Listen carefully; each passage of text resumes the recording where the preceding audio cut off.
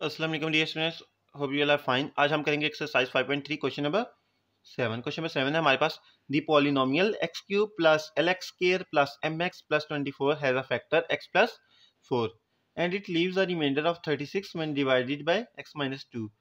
Find the values of L and M.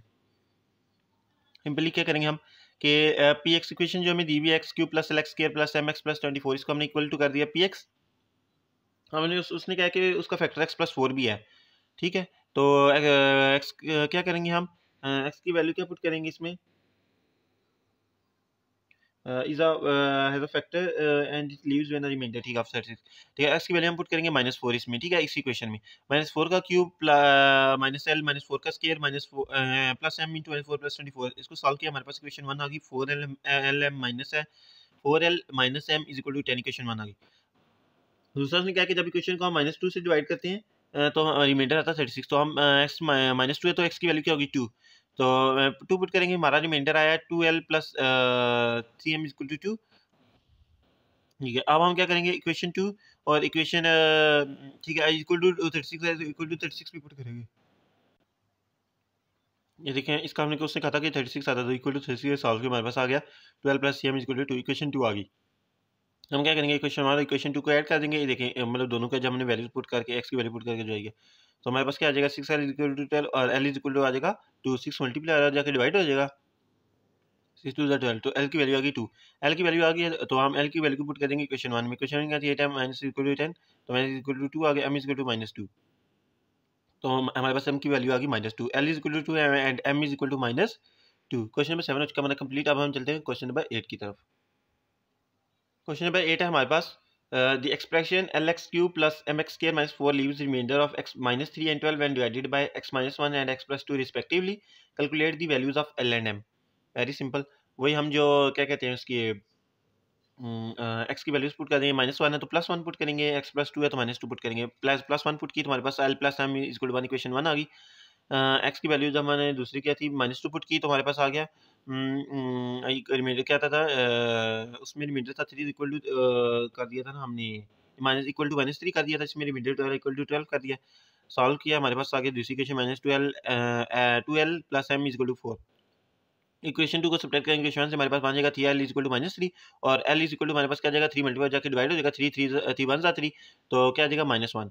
l की value तो आ गई -1। हम दूसरी हमने वैल्यू फाइंड करनी थी m की, तो कैसे फाइंड करेंगे। हमारे पास ये जो इक्वेशन थी L plus minus L plus M equal to 1, तो यहाँ से एम नहीं -1 प्लस एम इक्वल टू 1, तो एम क्या देगा उधर +1 होगा 2, तो एल एम की वैल्यू आ गई 2। L is equal to -1 and M is equal to 2, -1 and 2। Question number 8 भी हो चुका हमारा कंप्लीट। हम चलते हैं क्वेश्चन नंबर 9 की तरफ। क्वेश्चन नंबर 9 है हमारे पास, the expression ax cube minus 9x square plus bx plus 3a is exactly divisible by x square minus 5x plus 6। Find the values of x a and b। कैसे find करेंगे।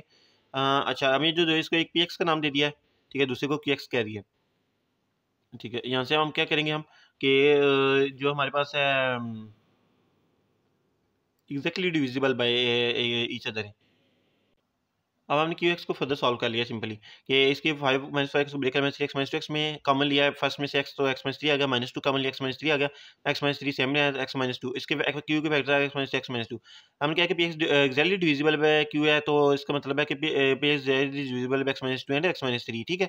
तो जो x p है उस वाले के भी ये फैक्टर्स होंगे, x p x - 3 and x - 2। यहाँ से x की वैल्यू आ जाएगी -3 है तो +3, x इक्वल टू क्या था -2 था तो +2, ठीक है। हम x की वैल्यू ये 2 और 3 पुट करके देखेंगे क्या आएगा, ठीक है। x की वैल्यू 2 पुट की हमारे पास इक्वेशन आ गई 11a प्लस 2b। x की वैल्यू 3 पुट की हमारे पास इक्वेशन आ गई 10a plus b equal to 27 equal to 36, ठीक है। इक्वेशन 1 और 2। अब हम क्या करेंगे मल्टीप्लाई इक्वेशन 2 को करेंगे 2 से और सब्ट्रैक्ट कर देंगे इक्वेशन फ्रॉम इक्वेशन 1, तो क्या आएगा हमारे पास।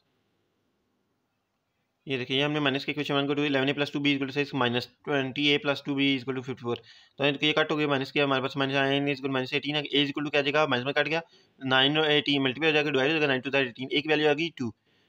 b की वैल्यू इसको इक्वेशन 2 में पुट करेंगे, हमारे पास आ जाएगा 20 plus b equal to 27, b equal to आ जाएगा 20 प्लस हो जाएगा माइनस हो जाएगा 27 में से 20 माइनस करें 7, सो a की वैल्यू आ गई 2 और b की वैल्यू आ गई 7। तो क्वेश्चन नंबर 9 भी हो चुका है हमारा कंप्लीट। एक्सरसाइज 5.3 भी हो चुकी है हमारी कंप्लीट। होपफुली आपको समझ आ गई होगी। अगर कोई क्वेश्चन है तो आप कमेंट सेक्शन में पूछ सकते हैं। Please like share and subscribe my channel and do not forget to click bell icon. Thank you.